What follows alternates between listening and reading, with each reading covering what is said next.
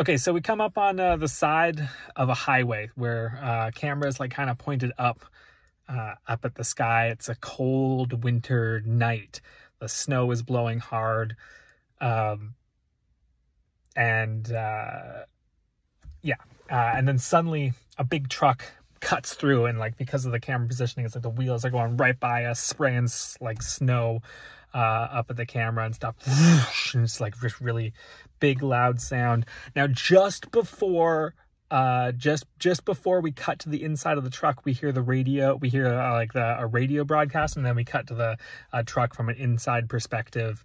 And the radio is like going, and it's just like the middle of a broadcast. We just get a little tiny bit of a context clue. The radio is saying something like, the radio is doing something like, once in a generation polar vortex, temperatures as low as -40.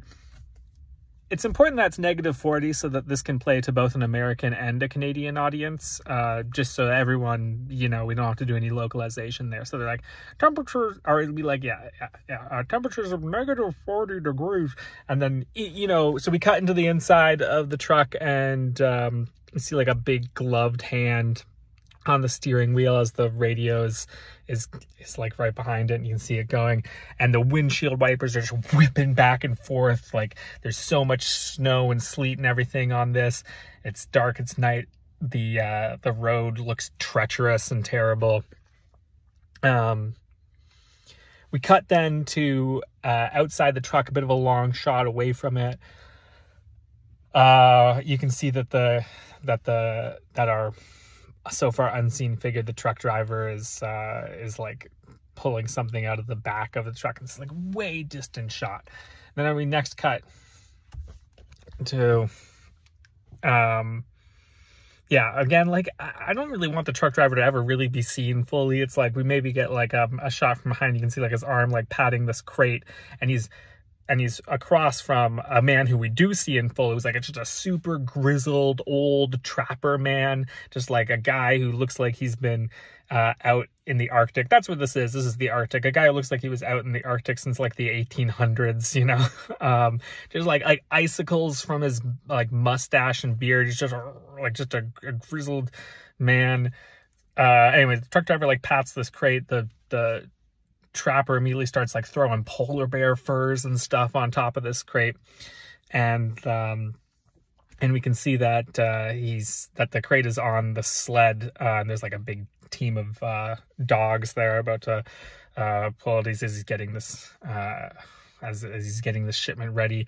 Then we cut to the dog sled driver is now driving through the storm, just whipping his sled back and forth through this.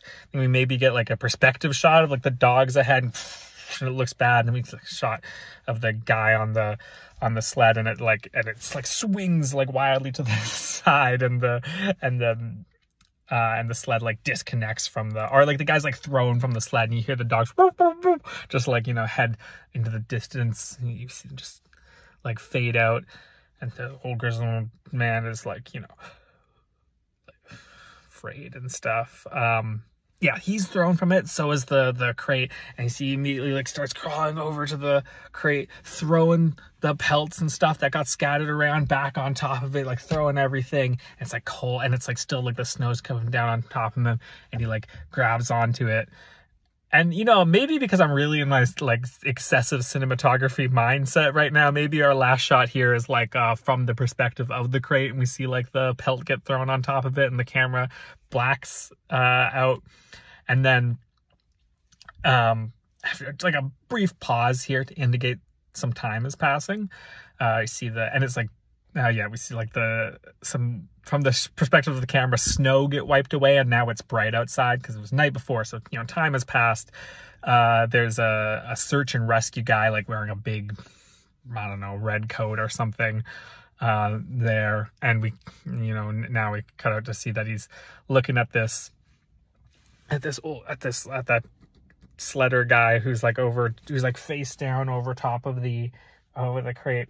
And he like pulls him up by the shoulder, and like the guy, I don't know if I'm getting a good angle of this guy, goes up and goes, never frozen. And you finally see a shot of the top of the crate, and we see it's got a big Wendy's branding on it. It was a Wendy's. It's a crate of Wendy's hamburgers, and they were all trying their best to keep it from freezing in the storm. And the dogs are there, by the way. Like, the dogs didn't die. It's kind of important that we get that in there, just so that nobody, like, gets too concerned about what happened to them. The dogs are around. Then we, like, cut out to whatever Wendy's advertising. I don't know, a burger that's, like, has 12 pieces of bacon on it or whatever. And then, you know, after the little promotional bit runs, we see, like, a quick shot of the trapper, the search and rescue guy, and the dogs all eating a hamburger, around this, or, you know, like, outside together. Anyway, that's what I think it would be a good Wendy's ad. If you know any Wendy's executives, send this to them. I think there's something to it.